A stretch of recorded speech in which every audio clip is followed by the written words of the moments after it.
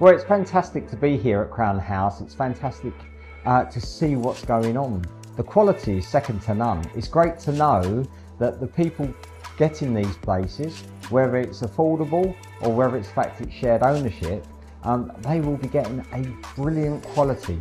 It is top of the range. Just the balconies themselves are like mini gardens. It's incredible to see what you can see out these windows. 80% of the people that will move into the properties that we are building today with our friends at McLaren are for residents of the borough. And we're very proud of that fact that we're building 1 in 5 of London's affordable homes. It was very important to our client to have the money that they were invested spent here.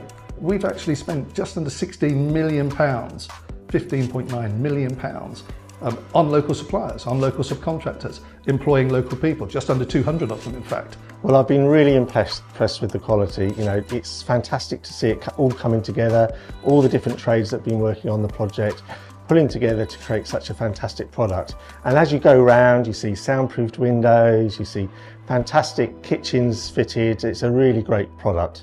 The Be First framework has been progressing really well for McLaren. We've got a great working relationship with Be First, and we've got a great working relationship with the Borough of Barking and Dagenham.